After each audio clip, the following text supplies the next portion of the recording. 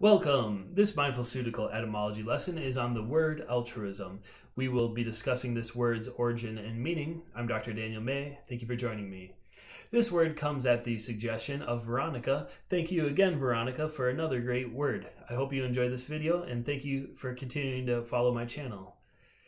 The noun altruism, meaning a selfless concern for the well-being of others, comes from a similar French word coined by the French sociologist Auguste Comte in 1830.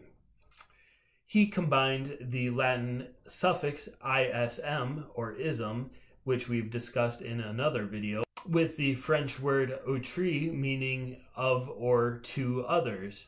This can be traced back to a Latin word which is derived from the word alter, meaning other.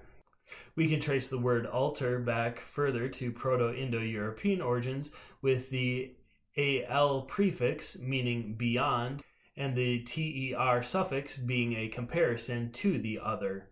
This brings us back to our modern sense of the word altruism as being an abstract idea centered on the other.